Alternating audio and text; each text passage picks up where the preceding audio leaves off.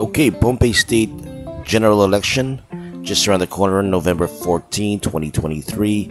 I just want to address an issue that was brought up on Facebook, social media, and the response which was brought forth from the Pohnpei State Public Information Office of the Governor webpage, and this is concerning dual citizens.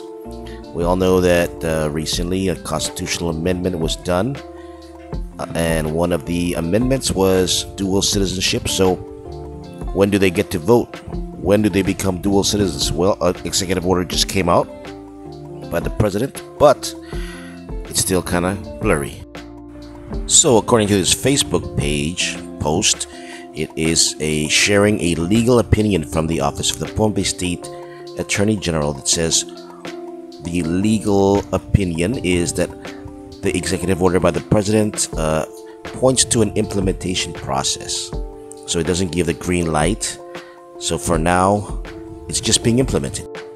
You can check out the link in the description below. So there it is. Even though the constitutional amendments came through and are effective, there still needs to be an implementation process, and part of that is if you are not already an FSM citizen, but you are a U.S. citizen, you need to get your FSM passport in order to be considered a dual citizen.